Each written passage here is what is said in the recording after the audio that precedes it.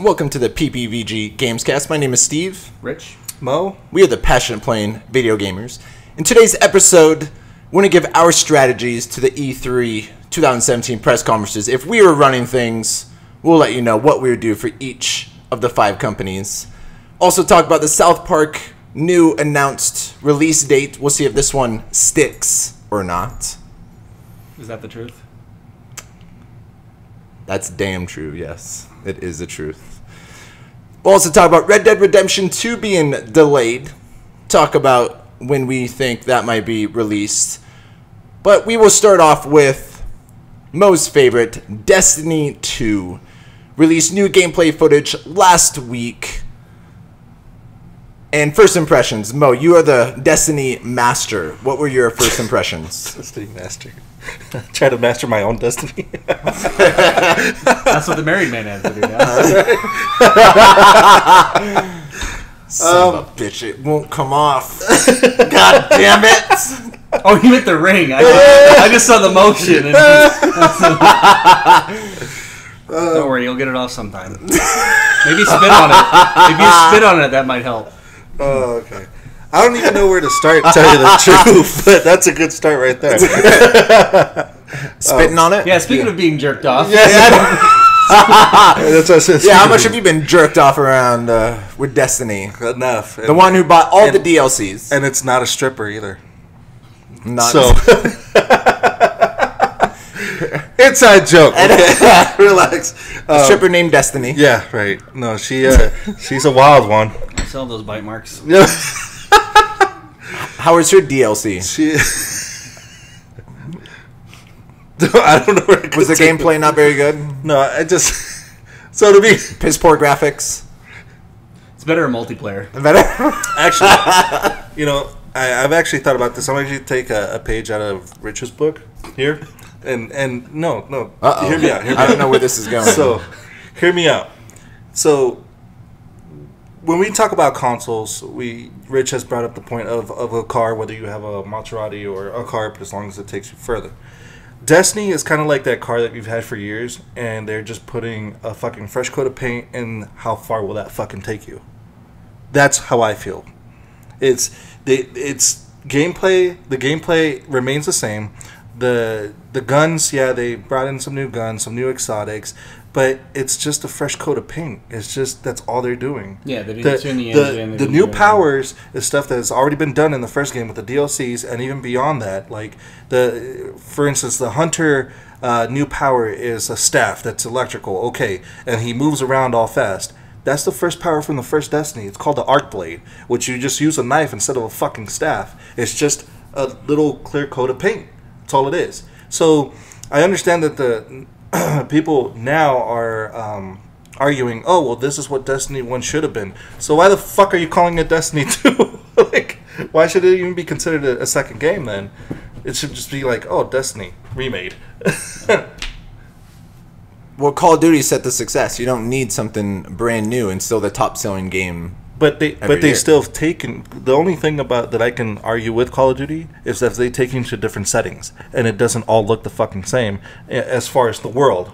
Okay, yeah, the online multiplayer. Fair enough. Okay, the online multiplayer, they do include from previous maps the maps that were the most famous, which is okay, smart.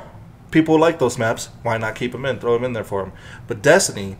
Yeah, they're going to take you to this new world, but it kind of already looks... We've already fought the Cabal. We've already done that. They're going to bring you're taking the fight to the tower. Everybody's already seen the tower because it was the socializing place. Now you get to fight in it. Okay. Like, I'm just not sold. It's like I said, it's a clear coat of paint. But how long until that car dies on you? The mileage is done. Because you're not getting a new engine. Saying it needs an oil change? You're not getting a new engine. You're not even getting an oil change. You know, that's where I'm going with it. Yeah, and they gave you new tires for the car, but they were still used tires. Yeah, they're still used tires. They're not even like brand new, fresh tires. And the thing is with me is, you know, we'll get into more because you still got more to explain for Destiny, but that's how I feel right now, that it's pushed me off, that I am actually not pre-ordering because I've already played this game. I've already seen those mechanics. I've already done all these mechanics. I'm good. I will hold off until all the DLCs come out, and it's a $25 bin. And Mo, it sounds like you're really excited for the sequel. That gameplay footage really got you amped up. And are you going to pre-order Destiny 2? No. And you've bought every single DLC. Is that correct? Yep, I've had every single. How many one. is there? Has been 3 of them? No, 4. 4 DLCs. Yeah. 4 DLCs and the game. So Bungie released the first gameplay reveal trailer. So we actually saw some gameplay because a few weeks ago they actually showed just a cinematic trailer. They showed a 7-minute story mission called Homecoming. So we got some of the story.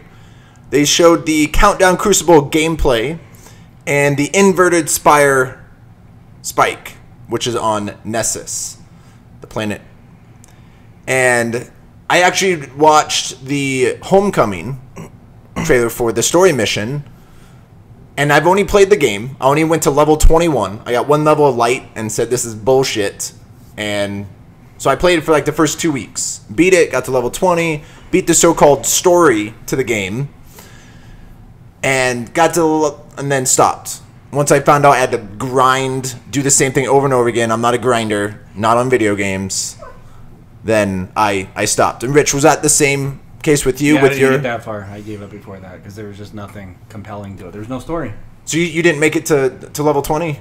I think I got to 20, but I don't think I got my first level of light. I remember going, no, I'm not going to just be on patrol forever. So I think I had kind of given up. And then, so you weren't even thinking of getting the sequel? No. And then, Mo, you were big on board. What about Heather? She actually said no as well. She's not getting... no, she didn't just say no. Well, she said, fuck no, this is the same shit. Why the fuck am I going to spend $60 to $100? Because in truth, you know, they like to include the whole silver buying stuff and on top season of pass kind of yeah, and all that. Yeah. So she goes, why am I going to spend $100 now when later on it's going to go for cheaper like they did with the whole packaging and... Yeah, you'll get a Game of the Year edition. Yeah, for and then it $30 includes and all the it's got DLC. 5 DLCs. Yeah, so we're gonna wait. We're not pre-ordering. It's not something that's on our radar right now. We have a speculation of something that may be on our radar for E3 that we were kind of discussing, but we'll talk about that later. All right, give me a little tease, And Destiny 2 is set to release on September 8th of this year on Xbox One and PS4, and later on PC. So the changes that they made for Destiny 2 is the single player. They added new subclasses and a new director, which is the in-game map and activity selector, the one who actually take you around. Who was it in the first one? What was the main? It was the Ghost. Yeah, pretty much. But you also had like God, I don't remember if his name is the Speaker or the Seeker or whatever the hell his name was. Oh, the guys from the tower? Yeah, that he would like tell you. Now you have the Warlock, which I forget her name I think is Novella, and Cade, who is the Hunter, and you have That's the funny one from the... the funny one. Okay. And then the Titan, who I believe is Captain Savala, is his name. Sounds right. Yeah, so those 3 will be guiding you through your missions, from what I've read on I don't remember any of the characters. I don't remember much Yeah, they didn't really about stand out. Destiny. Yeah. The one thing I do remember is the bosses were sponges. How many bullets? Oh, that's I not had to changing. unload That's not changing in the into gameplay. I saw that. It was like Super Sponge. the game. Yeah. The director will be your guide visiting 4 major new locations, such as the European Dead Zone, which is a lush forest and caves, Saturn moon of Titan, a methane ocean, Nessus, which is overrun by Vex, and the Jupiter moon of Io. Uncover the secrets left behind by the travelers who visited 3 centuries earlier, which is what they've shown so far about the single-player campaign.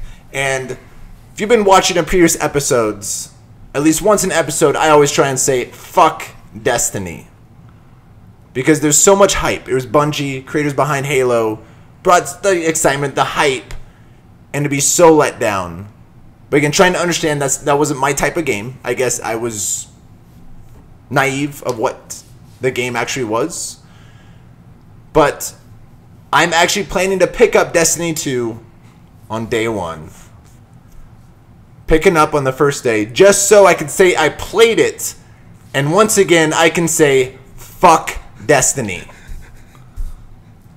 And it will be worth the $60 a purchase. You guys will come over, we will play it, and we'll say it together, fuck Destiny. But taking that out of the way, it actually looks pretty cool. He says, come over and played it. And I was like, I've already been there, done that, bro. Did it for fucking years. I'm good. Maybe it's because I haven't played any of the DLCs. I haven't been playing it. Yeah, they I know that they're including like a shit ton of cinematics, and they didn't start including cinematics into probably the third DLC. I want to kind of put that out there.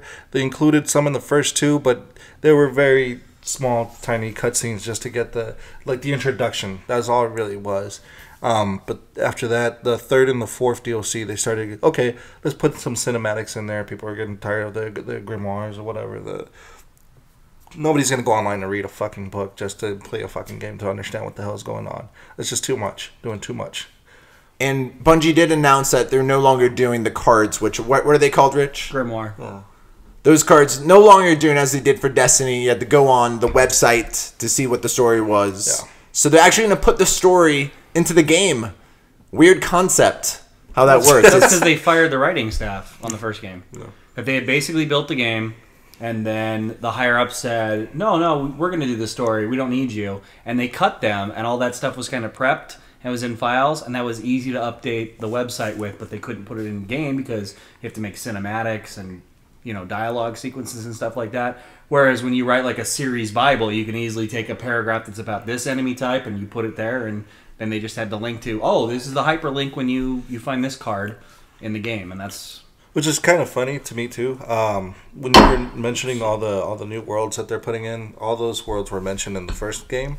They talked like specifics about it, like the Nexus. That's we visited that world a couple times in the first one, if anyone actually paid fucking attention. But we did that world's already been in there a few times. That wasn't in the very first. It was like on the second or third DLC, if I can remember right. But it all looks the same, right? It's hard to get them all mixed up. Throwing that out there, yeah, it's just a fresh coat of paint. That's all it is. Just with the first Destiny, there are some parts I really enjoyed about it that I was very surprised. So that's why I want to give it a second chance. I loved the bounties. I thought that was a really cool idea where you go and get a bounty. So when I'm in the single player, I get experience points for hunting down. I actually went out of my way to try and hunt, certain...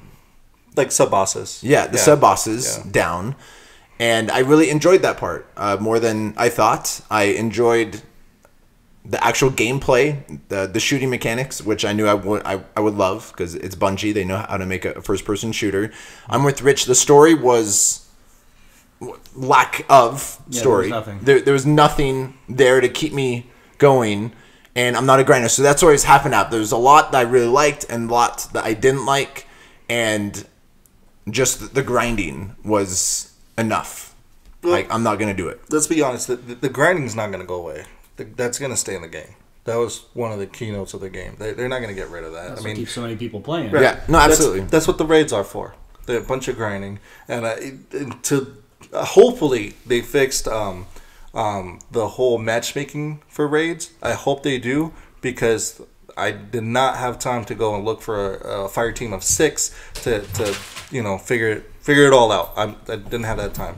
No, I know the grinding won't change. That is a part of the game, but I'm going to play for the single player. I do not play multiplayer, and we'll get into the multiplayer aspect of Destiny soon. But same with any of the first-person shooters. I play a few rounds, but I usually just play for the single-player campaign. That's what I'm doing for Destiny. See if it has improved with the story. Because I haven't bought any of the DLCs, so it'll pretty much be fresh. Again, if it doesn't look like a new game, it'll pretty much be new to me. I played it for the first 2 weeks it was released. So that's why I am going to pick it up, see what has changed. It looks fun. I actually really enjoyed that 7-minute trailer for the Homecoming story mission that they showed. What do you think of the strategy, Rich, that how are they released a gameplay reveal trailer, and then the 7-minute story, and then they showed the Crucible, and then they showed a raid? I think that's them making the same mistake Microsoft did with that first Xbox One press conference where they're trying to be all things to all people of their customer base, and they're missing the fact that they already had a flawed idea from the beginning. So it doesn't matter that you have something for every one of those groups if it's not, that specific thing that group needs above anything else. You're missing the thing. I don't think multiplayer, those people are getting catered to. The story people are not getting catered to. This is better along those lines, at least for the storyline aspect, because like you, I don't play multiplayer. But it still doesn't mean it's going to be a good or fleshed out story. In comparison, it'll seem that way. But is it still going to be on the level of The Last of Us? Or Mass Effect? Is it going to be I don't know if you can really compare. No, but that's what they're trying to convince you, because they're trying to say to guys like you and me that are Mass Effect fans, come back. You don't have to be multiplayer. We got something for you too. Do you? That's what I'm doing. I'm giving it a chance. And I do apologize. Not a raid, a strike. So the inverted spire strike, not raid. So that is a strike that they did show. So they showed a little bit of everything that that they do plan to have on the game. Get this chance. They do have a big task ahead of themselves and over the summer of how to convince the people like me. Obviously, it looked like it convinced me. I'm planning to buy it. That's just because I really get pissed off about people who talk shit about something that have not experienced it. So now I'm going to purchase Destiny 2. It'll be worth my $60 just in case I hate it, just so I can talk shit about it. But it'll be worth it if it was. How much Destiny put a sour taste, but I'm going to give it a second chance. Looks intriguing, but we will see what happens. Again, that's a single player, but Destiny was built on the multiplayer. Again, with the raid. So multiplayer made some changes. So in the first game, they did 3 versus 3 and 6 versus 6. Now, in Destiny 2, it's going to be 4 versus 4. So I got my ass kicked in the Crucible. I only played a few rounds. I got owned and destroyed. And then I put it up. It's been collecting dust. Mo, how has your experience been in the Crucible? I know you and Heather played a lot. Yeah, I was big Crucible. Like, that was my fun for it. Like, coming home day after day, if I was stressed out at work, I was going to go kill people.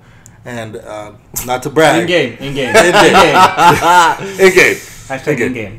Yeah. I sense much anger inside you, Mo. No, I mean, that's just what we did. And then that was like, when Heather and I had our days off, we would go in Crucible and we'd wreck some people together. It was called Destiny Mondays. Yeah, pretty much. But I don't like the 4 versus 4. And one of the reasons being is if you're a new player, when they had 6 versus 6 on Capture, they had like a thing called Capture. It wasn't really a flag, but it was more like capture these like A, B, and C, these certain positions. When you capture them, you get points like that. It was like nodes, like The nodes, headquarter nodes. Yeah. Okay. But capture the zone. That's what it was called, zoning. So basically, that was 6 versus 6. In out of the 6 players, there'd always be 1 or 2 players that were pretty terrible, and the other 4 were. I'm one of those guys. Well, semi decent, but you got to remember that was a way for those two players that were just not that good to learn the strategies in the games from the other players. Yeah. Because that was that. For 4 versus 4, people who already played on our veterans from Destiny 1 are gonna get pissed off at that one player that does not complete that team. Yeah. This guy. And that's why I say leave the 6 versus 6 in there, because it helps. It kind of helps. There's 3 primary classes and then 3 secondaries, right? Oh. So 3 and 6 would make sense to kind of have an all around kind of squad. Yeah. 4 is automatically throwing that off, and you don't have a way to fix it. So I think it's just weird. And the 3 versus 3. Yeah, what was that? That sounds intense. The 3 versus 3, that was super competitive. You wouldn't even step inside there until you got your shit together. Like, once you had your armor based, you had your guns, you had the specific guns that you already learned and you already know how to use, and we know that you're specialist at those guns. That's the only time you would step into 3 versus 3. You just don't do it. And if you were that level player, that was where the advertising, they'd have the app, and you would be coordinating with your friends. I'm off at 5, and so 5:15 we're going live on this server. And none of that stuff ever happened. Yeah, but that's when you already had your set squad, your squad of 3 people that that you coordinate really good, and you go into there. The 4 versus 4, I think it's not gonna go in favor. That's just me though.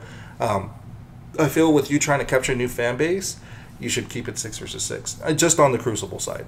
I think that's respectable and enough for somebody to go in and actually learn what it is, what Crucible is, because there's a whole different set of rules for each Crucible. Did people have problems filling out those teams, or was there enough people No. on that you could always get 6 versus 6? Surprisingly, like, it was always 6 versus 6. Sometimes if somebody would get frustrated and get owned a lot and wouldn't stick to the team, they would just, dip out. But if you have good 4 players, you can easily dominate a team of 6.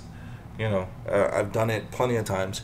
But, I was always that one player that I would encourage the new casual players. Aww, That'd be like, hey, so man, sweet. don't give up. Just, you got to learn your guns, and once you get it. Thanks, coach. Yeah. Hey, you're part of my team. I want you to win. I'm not going to go and, shit talk to you, but there's a lot of toxic players out there. You got to remember that. So I'm not a toxic player at all. I give people chances. If they fucking up and they're lagging, I'm like, bro, you're kind of killing us right here with this whole lag thing. But, it is what it is. I think the 4 versus 4 is not the way to go for that. But, to each their own. We'll see. Anything you guys would like to add about Destiny 2? I know, Mo, you've had a lot building up. I don't want to trash Destiny so much. The first entirety of the game, the first level 1 to 20, and then the first 2 DLCs, they were a little hard to come through. Once they got into the third, they started doing pretty notable stuff. And I'll give you an example. There was a stage where it was one of your dailies to do, and if you did it with a group, at the end of the daily, nobody knew about this. Once you finish a daily, you can go back and do it again. But if you take a different route, it took you to another setting and another story. And at the end of that, if you were able to complete that, you would get a powerful exotic sniper, which was rewarding. That type of stuff, I applauded because they started changing kind of the script on that. That was great stuff. Because you played that particular storyline mission already, and you're like, oh, nothing's new. But then you started hearing, hey, you can get an exotic sniper, and if you take this separate route, it's just kind of like a little secret. If you take it, then you're gonna get a super cool sniper. That type of stuff. When they started throwing that stuff in, that's why it kept getting me involved. They started, okay, I got something to look forward to. I'm gonna go get that sniper. We need a good team. Get the team together and go for it. So hopefully they put that type of stuff into Destiny 2, because I'd like to see that. I'd like to see people talking about their secrets and like, oh shit, I got this super cool exotic from doing this and this and this. That type of stuff I appreciate, but a lot of the same stuff also kind of ran it to the ground.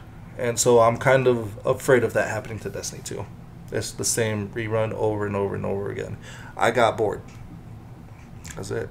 Of grinding, absolutely. Of grinding, yeah. It was the grind. It killed me. Well, and it's all so random, too. Yeah. You could grind for hours and hours and hours, and you still might not get the gun you needed. Yeah, exactly. Because, I did so much grinding that I would always get, heavy machine guns. I don't use them. I really don't. I used my main, and the sub. That's it. Oh, and if you would have switched, though, that's when you Yeah. would have got a sniper rifle. Yeah, that's when I would have. Yeah, exactly. That's what they would do. So, but that's just my notes. No, I have faith that they'll rebound with the story because, with Halo franchise, that had a lot of lore, had a lot of background. I know there's a lot of novels on the back, but in the game, they actually had that story as well. Some of it was incoherent. In the second one, a little bit, it went kind of weird. Yeah. That plant. Oh. Yeah. What you're talking about, too. That's I was like, what the fuck am I seeing right now? He's the leader of the flood. I don't know what the Yeah. Sure. That's how they survived. I don't know why you don't get that. But as of now, a little upset that it will not be coming to Nintendo Switch. Wanted to play Destiny 2 in the park, but I guess... Wasn't that a rumor, too? I'll get it. It was... Oh, I knew there was no chance. Dude, the Switch can't handle Wait, that was shit. that you today? At the park? Yeah. No, seriously, there was a fire at sunset today. Oh, was that you? Noticeable from the strip, yeah. Did Swear to Nintendo God. Switch blow up? Or? I figured, yeah, you're probably there and Yeah, at the park, my it Switch overheated is or overheated. someone was burning you at the stake or something. You know what? Now you don't even have to send in your controller. Ooh. Get Well, that warranty. There we go. He still has to fix the Xbox One. Get the warranty. Yeah. Yeah. Either way, he's still fucked. Yeah, I'll be playing VR or PlayStation until I have to buy a new Xbox One controller. But as of now, fuck Destiny. But I will give it a chance and see how the sequel will be. As of now, I said as of now.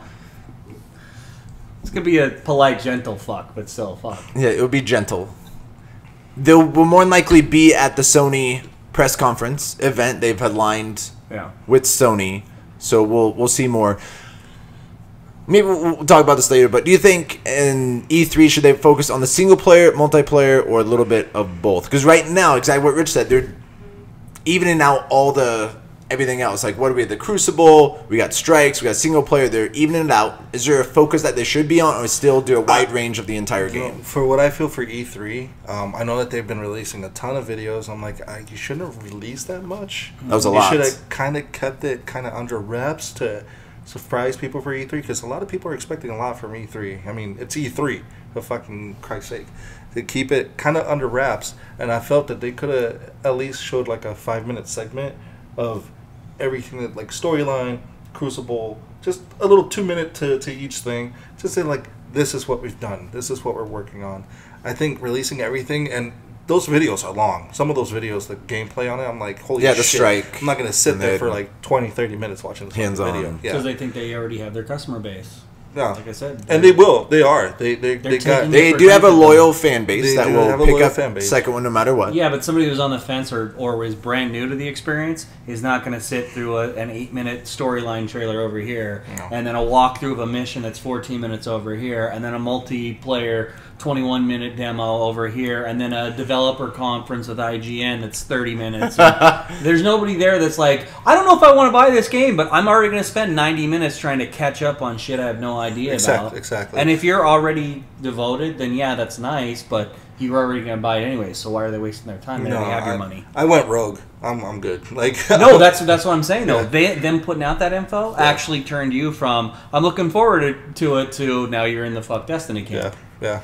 They could have got your money and ran off with it, and you would have been like, "Oh, that was a mistake." You know, and fuck Destiny. Don't get me wrong. This is not to deter anybody from buying it. I'm just saying this is what I see, and I don't see anything new coming to me. And I feel like they've taken a lot out of it, or they haven't added enough new stuff for me to actually be sold on it. Like, I don't see anything huge on it. And one thing that bugs me is they said, oh, we couldn't bring some of the old stuff back into the first one, like your Sparrow. And here, long and behold, I see a fucking video, and there's a fucking Sparrow in it, and you can't just put the cosmetic in there? You already did the cosmetic work for the rest of the fucking things. And fuck out of here. Guns don't transfer over. Yeah, no, but they said whoever's a level 20 or above, some of that it's going to transfer over. Not your Sparrows, the character.